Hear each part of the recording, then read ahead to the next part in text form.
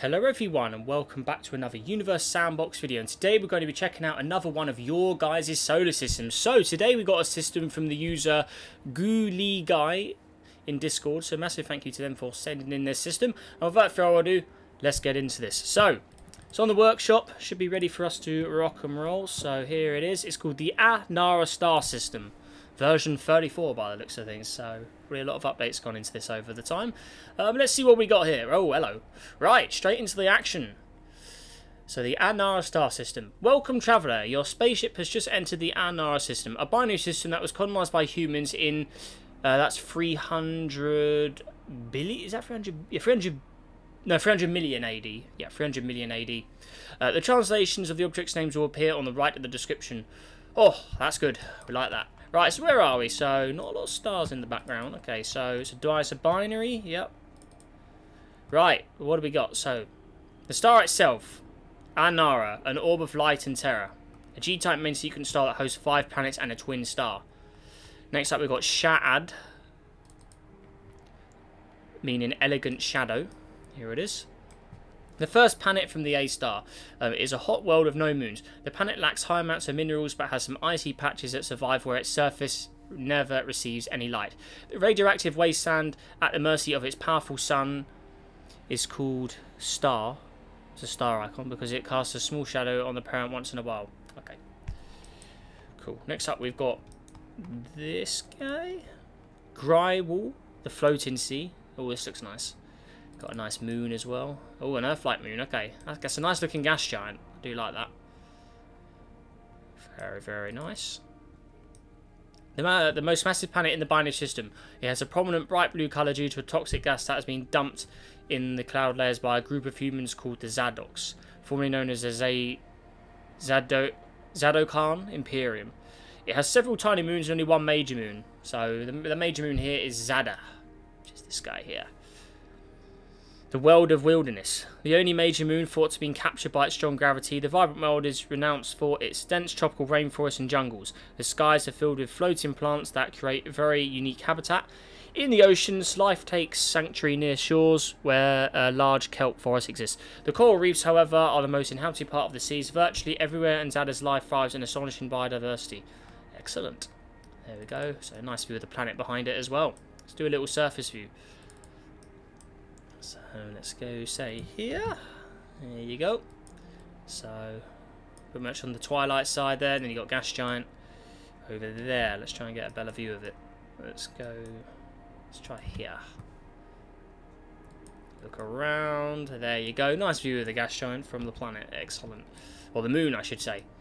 Cool. One of the other guys here. These are all reds. I'm guessing these are all miners. Yeah, minor objects. Okay. Nice. So next up we are heading to the living planets. That is this one. Chasa? I'm not sure how to say that at all. But here it is. So the living planet. It is the homeworld of the Zadoks and is most inhabited by plants and the inferior multicellular life forms. The planet has blue oceans rich in complex life. The surface-dwelling life forms are still very primitive, unlike their aquatic counterparts. Okay. Nice two-tone atmosphere on it as well, if you look carefully. Looking good. We got Iris, the Illuminator. The major moon of it has a barren and cratered surface hidden away in the dust. The bright moon illuminates the planet with a faint yellowish light during the night. There you go. It's a nice Earthlight world, isn't it? Looks good. Very nice. Next up we're heading to Copa, which is over here. Eye of the Devil. Oh, hello. Okay. Purple. Or pinky purple. More of a pink, isn't it? Magenta pink. A purple ice giant feared for its dark hexagonal... that's at the bottom. Oh, yes. Okay. Hexagonal storm. The saying goes that when you look at this eye, it will take control of your soul. Therefore, the planet has been visited only once. Accompanied by its mysterious moons, the ice giant has 2 sets of rings. An A ring that is very densely packed with rock particles, and a B ring that is separated by its denser counterpart. Due to Vic, a shepherd moon, which is there. There's little Vic. So you got the A and B ring. You can see 2 separate rings together with that. Okay. So first up we're heading to Grush. Midas Stream. As its name suggests, it is a very metallic moon rich in minerals like iron, gold, diamond, copper, coal and uranium. The big canyon on its equator that splits the moon in half exposes Crusher's mineral rich soil. Hey, nice. The canyon is evidence of the existence of two dominant tectonic plates. So that's a lot of metal there. Okay, nice. We've also got Kano, the buried river. What's this? A very volcanically active world, while most of its volcanoes have gone dormant due to the cooling of its insides. Massive volcanoes and geysers still dominate the visible surface. Excellent. Okay. Next up we've got the Vixen, which is here. The freckled moon. A moon shaped by a purple, snowy and icy crust, likely made out of the same materials as copper. The blue freckles are ice pockets of extremely high salt concentration. The moon is rather cratered due to frequent asteroid impacts.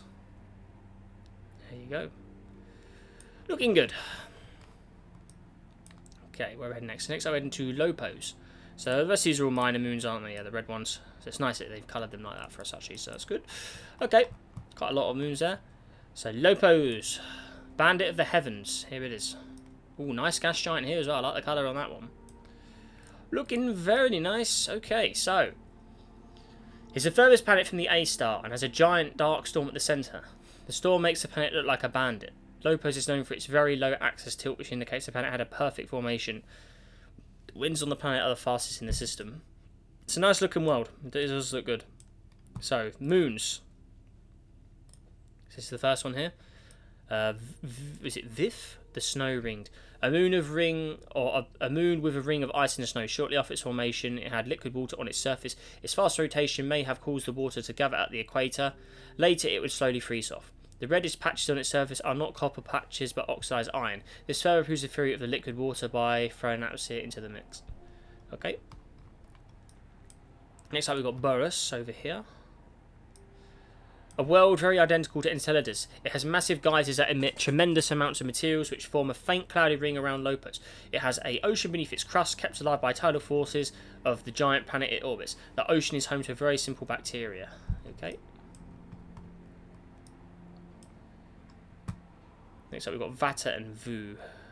So they're the next one out. Two binary dwarf planets. Guessing they're over here. Okay. Right, oh, hello. What's going on here? Ooh. Two binary dwarf planets locked in eternal dance with one another. They will end up crashed into each other near the end of the system's life. I can see why. I guess there's some sort of tidal heating. Oh, what's going on? Oh. Yeah, that's a bit weird, isn't it? Okay. Next up, we've got Icar, the Iris analogue of the system. Very icy, insignificant, and cratered. So there's your Iris equivalent. Okay. Next up, we've got Leotie over here. A ring planet with a major moon, but not spherical. So there it is. The Ring Destroyer. I'm guessing that will ruin its ring system at some point, but there it is. Okay. Very nice. Okay. Looks like it's built off the texture of Mars. You can see like the 4 volcanoes there. Looks pretty cool. Okay. So where are we heading next? So Anara B. Okay, over here now. Second star. A G-type yellow dwarf, less massive but slightly bigger than its twin. Alright. Okay. First of the planets, we've got Yikon, the new terror. Oh, I love the two-tone atmosphere on that. You can see that the red sort of area on the Twilight region. That looks really good, that one. That's a very, very nice looking Earth-like planet. A ringed habitable planet of life. It is home to the Yakers, another group of humans with a distinct civilization and rival to the Zadoks. It possesses no moons. It's a great looking planet. I really like that. Really, really nicely done. Good, good. That's great looking Earth-like design there. Next up we've got Calcimos, the Great Attractor. Pink trails, the star, isn't it? I'm not sure what that is. What is that pink trail? Oh, it's that moon there. Let's go to... That's better. So, there you are. A ring gas giant that has the most moons of any in the system. The Calcimos moons is home to a unique set of moons and its tiny solar system in a way. Its beauty is a marvel in the dark void of space along with its moons. These are all inspiring rings of the most valuable asset. One never just looks away at the sight of the Calcimos. Okay, so moons, we've got Hazan, the white marble. A very pretty moon, arguably the most pretty of them all. It possesses a thick icy crust and a complex web of cave systems rich in glowing amethyst crystals and organic matter that has arrived here via comets. Hazan has a warm ocean under its crust. with very complex life.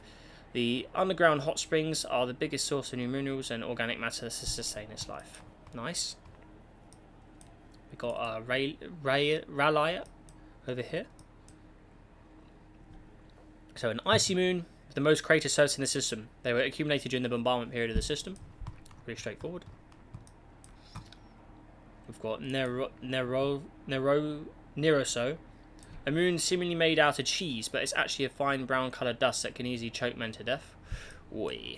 Okay. Then we've got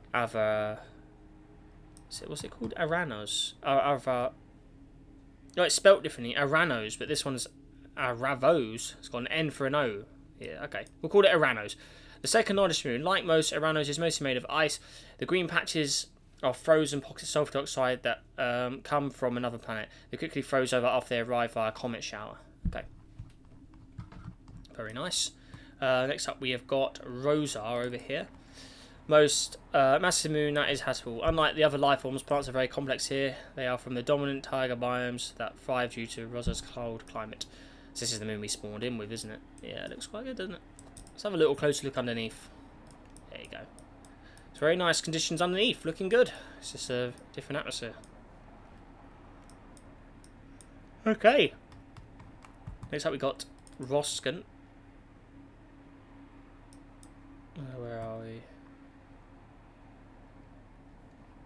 Oh, is there no description for... Oh, it doesn't look like there is. Rosa, then it goes to... Yeah, there's no description for this one. Okay. There it is. Oh, it's just a minor, that's why. It hasn't got the red trail colour, that's what threw me off. Okay, so... Next up we head to Zara. A planet where Aranos sulfur dioxide originates from. Zara is a very toxic planet with a nasty atmosphere. The atmosphere is full of toxic air and very thick. If you ever walk on the surface, you'll be crushed in milliseconds. So it's a very toxic-y, like Venus-like intensity with the pressure as well. Oi, it's looking pretty dodgy there then. Okay. Now we got Mole over here. Cold desert shaped by ice and snow. Its winds are so fast they erode and flatten any mountains that may form. Mole's glaciers lay mostly on the ground. The planet forms in a binary of its massive moon, and they are very close together, aren't they? Oh wow, okay. There we go. And it's got the moon has a description as well, so there it is. Aridonia. A grey moon with the highest mountains of any objects in the system. The composition of its mysterious green spots have yet to be determined. Okay. Maybe it's related to the one earlier we saw with the green bits on it. That have come from that Zara planet. And next time we've got Ararch. What is going on here? Oh, hello. Right. Another nice looking ice giant. Ararch is a blue ice giant far, far away from the main system. It has a high axial tilt and 3 major moons. Its blue colour is caused by methane, though its real colour is more pale. In this situation, the colours of Ararch's bands have been enhanced to make it more interesting. The planet is the windiest in the system, reaching wind speeds of up to 2,000 kilometers an hour. Okay. Lots of red moons in there. All the minor objects. We've got Aron over here. Very, very grey metallic moon. It's quite similar to Crush in both composition and appearance, but lacks a high gold concentration.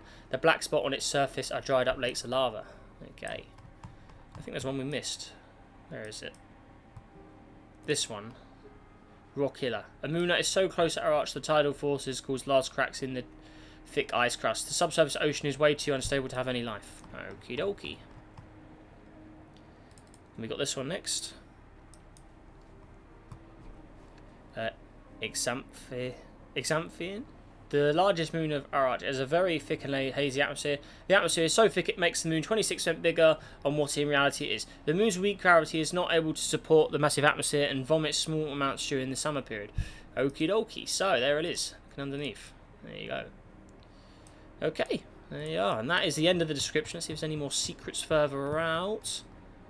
That looks to be everything. Yes. Okay, there you go. So created by a Googly guy. Googly guy. I want to say Google, but it's Googly guy. So there it is. So massive thank you to them for sending in this system. And yeah, what do you guys think of this down below in the comments? I really like the Earthlight worlds, and I think that was a very great collection. And gas giants as well. It's a really, really nice collection of gas giants and Earthlikes especially. I mean, the gas giant design on these are really cool. I mean, the band colours. I really like this one here with the dark like stripe across it. That's really cool. Earthlight worlds, you can see the two tones. This one's definitely the best. I think it was that one. Looks great. We can see the two-tone atmospheres on it. This one as well. Looking good. We have a very, very nice collection there of like more realistic kind of design worlds. I really, really do like that. And yeah, massive thank you again to Googly Guy for sending this in. And yeah, guys, let us know what you think down below in the comments of the system if you enjoyed the video. Let's see if we can go for 200 likes on today's videos, guys. Let's go for a big, big milestone there. So make sure to press that like button if you haven't already. And subscribe. Helps on the journey to 40,000 subscribers. We are getting closer and closer by the day. We are within about 2,000 subscribers now. So yeah, really, really appreciate all your support. And yeah, it should be exciting times ahead. But with that all said and done, make sure you have a great day. Stay safe out there.